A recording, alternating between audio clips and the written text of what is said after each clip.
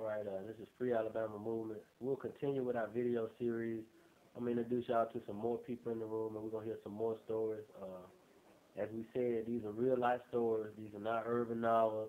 These are not stage plays. These are people telling you their circumstances, and people who have been rehabilitated, people that we know around the prison.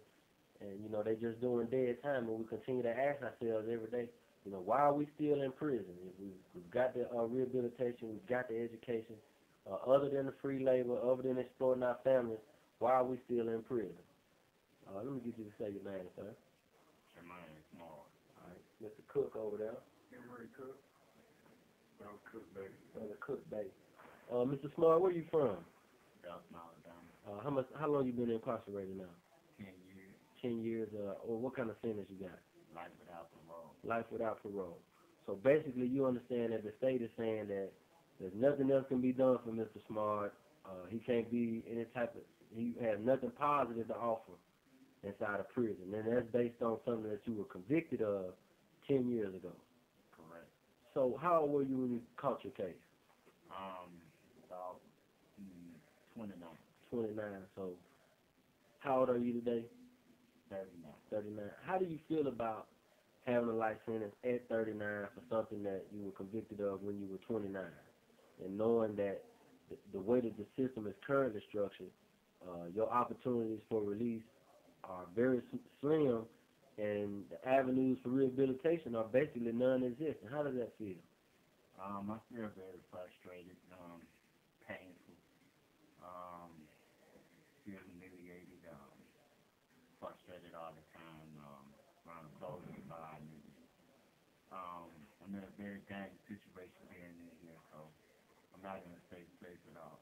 So, without any incentive or motivation to do anything positive, how do you remain positive, even in light of your circumstances?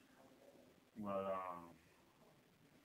I practice and exercise my spirituality to try to keep me focused, try to keep a positive attitude. Talk to other inmates that have a positive attitude, but even sometimes they go through their own frustration. Mm-hmm. They go through their own challenges and themselves. Right. Does the state offer anything? Do you regularly, with your sentence, do you regularly see the psychologist? Do they offer social service programs? Do you regularly see a classification specialist? How does that work?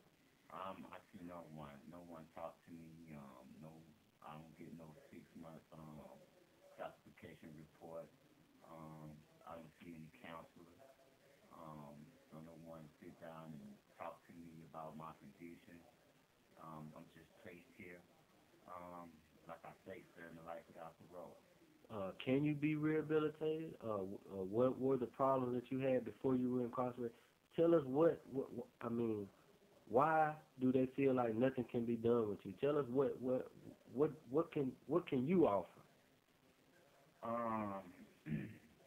Well, what I do offer is, the way I was raised to have respect for other people, Mm-hmm. and also, demand respect back if necessary. Do they offer you education? Do you have a high school diploma or anything like that? No, they don't offer me any of that. Actually, I tried to sign up for a GED program. I was denied.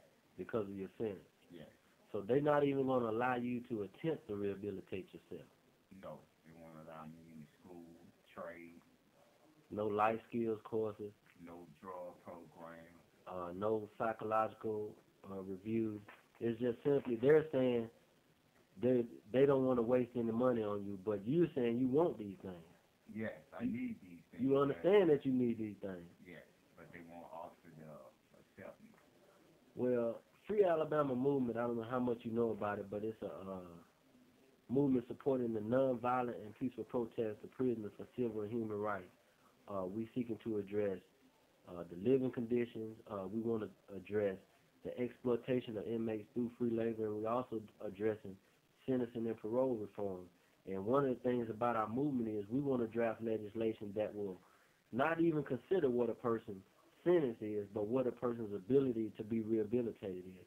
And we want to enroll people in our programs and give them the therapies that they need. If you have a robbery case, you get anger management, criminal thinking, If you don't have a GED, you get that. If you don't have a skill or trade, you get that. Or if you don't have life skills, as far as just basic functions in society, computer classes, contracting with a person who owns an apartment building, the light company, the gas company, things that you need in society. We want to offer all those things to get people prepared. Do you think a program like that will work, and would a program like that work for you? Yes, it will most definitely work for me, but it don't exist here. Right. Would you be willing to make sacrifices and support the Free Alabama movement to make those changes so that we can bring those type of changes to the system? I'd love to participate. All right. Well, we appreciate you for your time and your interview, and we're going to be around, and we're going to continue to document for the people that, we got a lot of Jermaine Smarts, a lot of people in prison who want to be rehabilitated, who want education and want an opportunity to go back home, but continue to be denied it simply because of the sentence they have for something that he may or may not have done 10 years ago. But irregardless of that, we still have a human being here who's capable of being redeemed and wants to be redeemed, but is being deprived of the opportunity. And that's what we feel like is unfair within the system. And that's why we are protesting, and that's why we're calling our families to come to the prisons when we call the movement, to march with us, to stand outside and candlelight vigils for people like Jermaine Smart. Next, we're going to go over to Mr. Cook. Mr. Cook, I'm going to get you to come over here and have a seat. I want to ask you a few questions. You, on the left. You next, Cook, man. How you doing today, sir? All right. Now, we already had talked earlier. I know you got a life sentence, but just give us some background as far as your education, where you come from, and how old you are. I'm 54 years old, from Mobile. Okay. I did 30 years, from 1977 to 2007. Okay. I got out in 2007, 2008. I was rearrested for third-degree domestic violence. Third-degree domestic violence. Now, I want y'all to pay real close attention to this. You can go to Mobile County. You can verify the arrest record. This is a man who did 30 years in prison. He was arrested a year later after his release for domestic violence, but pay attention to what happened to him after his domestic violence arrest. Okay, Mr. Cook. After I was taken to the precinct, I was later charged with 3 first-degree armed robbery and capital murder. Okay. I was sent back to Limestone. All right. While at Limestone, my state-appointed attorney pled me out to life without parole. I had no knowledge of it. So when I go back to Mobile to my arraignment, I was told by Judge Toy Grady that I already had life without what I was doing back. Okay. And I told him that was impossible because I hadn't signed any papers agreeing to that. So you were in prison at Limestone, back on the violation. Right. And your lawyer already done sold you out before you even go to court. And they sold you out for life without parole, and you don't know nothing about it. Right. Okay, now finish with the conversation. So after that, I told my lawyer, I said, hey man, it's impossible for me to have life without when I ain't signed no papers. They sent me back to the Metro. Okay. 2 weeks later, they bring me back over and tell me I no longer have the life without. Okay. But it was on the side.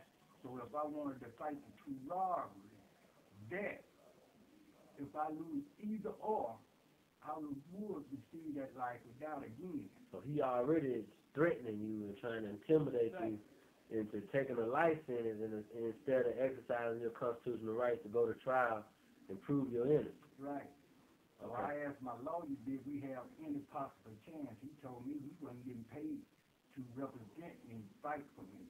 He was getting paid to get me the best deal possible. Okay. So I needed to take that life symbol and walk with it. So what happened to the capital murder charge? What they do right there? They dismissed it because they said they didn't have enough evidence to support it.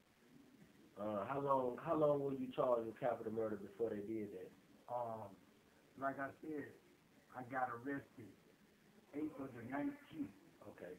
Of 2008. Okay. This was like in December when they had dismissed it and everything. Okay, well, let me take you back to the first 30 years that you served. How much time did you have when you had that 30 years? I had 50. 50 years, so you did 30 years on 50. Wow, just how did you get out? Well, EOS basically. Okay, so you had earned good time. Right. All right. Well, did you get your GED in them 30 years? Well, I was fortunate enough. I finished school Okay. before I came to prison. Okay, so you had your diploma before you came to prison. Okay. Well, when you were in prison, did you get a skill or trade? Yes, sir, I did. Okay. I have 4 skills. You got 4 skills in the 30 years that you were locked up. Welding, brick mason, auto mechanic, and food service. So why did you have to do 30 years if you did all those things to prepare yourself? Well, like I said, the system was so violent then.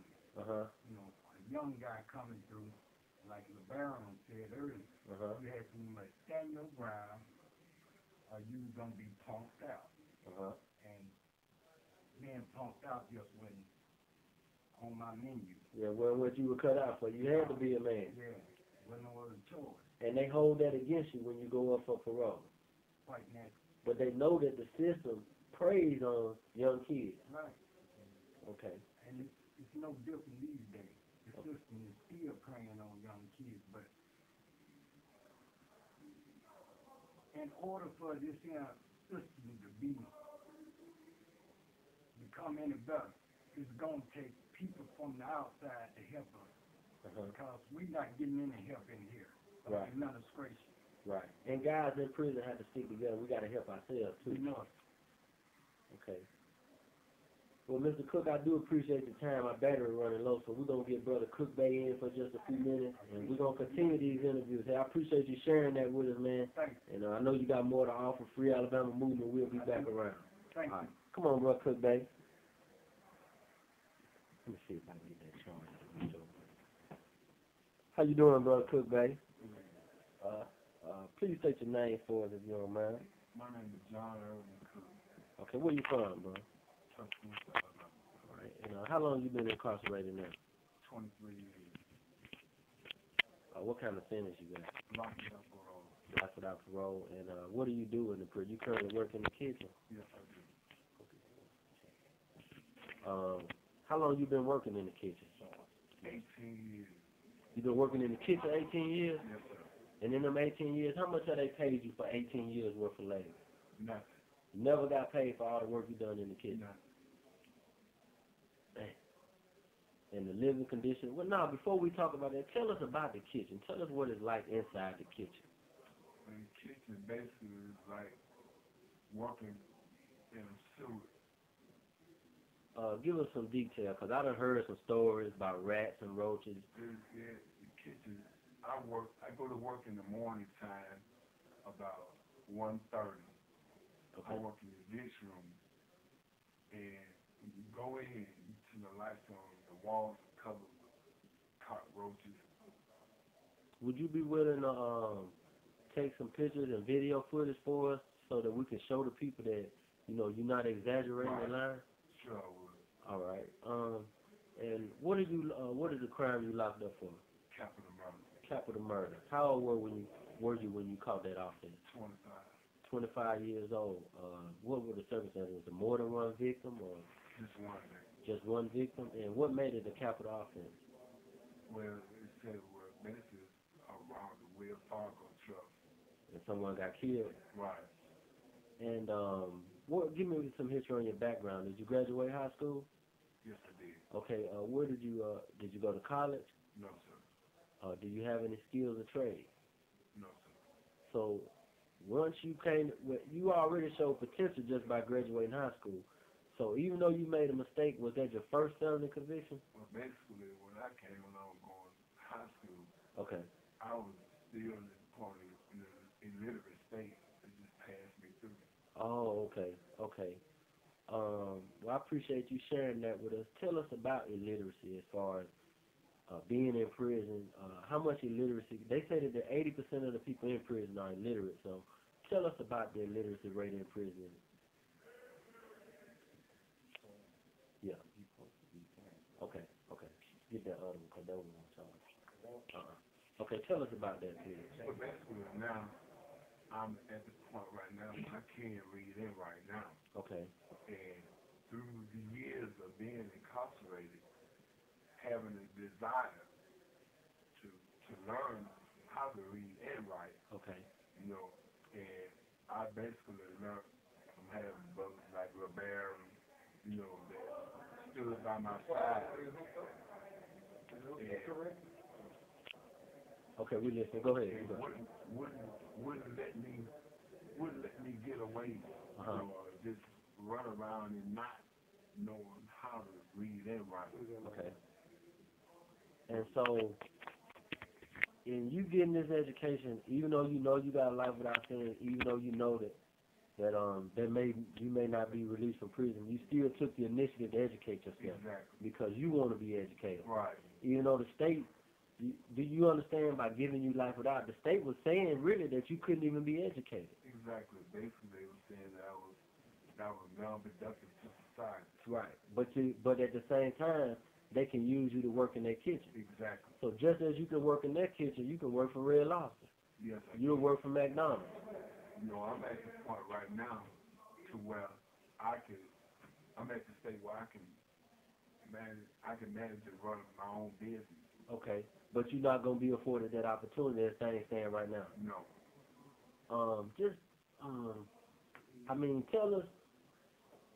Tell us about the conditions that you have to serve your time under. Tell us about that.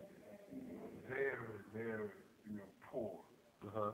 You know, as far as advancing my education wise, I'm not able to do that.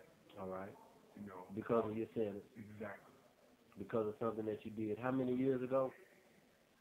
23 years ago. 23 years ago. But they can't, and they don't evaluate you today. They don't know who you are today. Basically, no, because they look at me for when I first came right. to prison, and I was on psychotropic medication. And did your lawyer know that? No. He didn't try to find out anything about what you had going on? No. Did you have a trial? Yes. So you went to trial and you were found guilty of capital murder by a jury? Well, basically, I was coerced to basically cop out to a lifetime parole sentence. So you pled guilty? Yes. So you had a lawyer that convinced you that your best out was to plead right. guilty to a life without sin? Right. Okay. All right. Man, that's a tough one there, man. But Free Alabama movement, those are the type of issues we want to address because, even though you got life without for a murder robbery, another person can commit a robbery and get out of prison and then commit a murder, and they won't have a capital murder offense. Right. But you do because yours happened at the same time, but even so, you still not afforded the opportunity to rehabilitate yourself. But you're saying that you can be rehabilitated, and you've shown rehabilitation. Most definitely. So, knowing these things about Free Alabama movement, do you feel like Free Alabama movement can help you? Most definitely. Would you support Free Alabama movement? With all my heart, mind, body, and soul. All right. Well, we appreciate you sharing your story with us and giving us insight into what's going on inside the kitchen, and we look forward to working with you because we want people to see how our food is prepared. Right. We want them to see the circumstances under which it's prepared. We want them to see that these people just don't give a damn about people in prison. Right. All right. And we'll be getting back with you. I appreciate it. Okay. King of the West. What up, man? They just brought AIDS patients into prison. You been educated on the shit? No. How about you, Cook, baby? No. How about you, bro, Cook? You received your education on AIDS patients? No. Do you know if the person you sleep in the cell with is an AIDS patient? I don't know. Could be. How about you? Do you know? Could be. No. So what type of precautions can you take? We heard Brother Baron Craig earlier say that they don't even supply cleaning supplies, but once a month, and that we can't keep them in our cells. So how do you keep an environment clean like that? It's really kind of hard because you don't know how to really prepare yourself for it. I mean, we all countries of where AIDS is, but now we don't know how to prepare ourselves, or we don't know how to really read the signs. And you see all kinds of healthy people with it, and Yes. So we don't know how to really read the signs and know that, damn, he got it. So we feel clear to him. You know what I'm saying? Well, it's not so much that we need to steer clear of him. We just need to be aware because a lot of times we the ones that have to break the fights up around here. Right. You know what I'm saying? We the ones, we play sports and we rub shoulders and mingle with each other. When we have problems, we get to fighting with each other, And when that blood get dispersed, it ain't gonna pick and choose on, you know, who can be affected by it. Right. And then it's already disease is spreading around. So if a guy just decides, if let's just give you something, if a guy worked in the kitchen Right. and wanted to go in there and do something that could affect a lot of people, how easy would it be for him to do? Super easy. I mean, so he can just contaminate the juice, Exactly. or The juice, the food. just whatever. You know, we don't even know. See, and that's the thing about when you're not educated about these things. We don't even know if a person can do that. You know, all we can do is speculate. Can he contaminate the juice? We don't know. Can the food be contaminated? We don't know. Can we catch it off of the toilet? If this is a person that engages in homosexual activity and they have blood or something coming out of their rectum, can the traces of that, if a person sits down and they got a rash and they sit on the toilet behind that person, can they catch that disease? You know, how susceptible are we to catching this disease? We don't know, and they're supposed to educate us, but we haven't been educated yet. So. They can't discriminate against the AIDS patient, but they discriminate against us because we don't know who they are. Right. And we want to, you know, us that they're not even in position to inform us of who's who. Right. So, you know, our life is basically just in the air. Just in the air. Yeah. And won't even educate us about. So you got people nervous, and because we're uninformed, because we don't really know what we can and can't do. Right. You know, basically, the people who it's really like this language, the people who put in position to supervise us really don't care about our situation. Right. Their main thing is they got a job to provide for their folks. They go home every day. They don't really care about how we living, what we going through in here, you know. Just like the man said, many times we breaking up fights.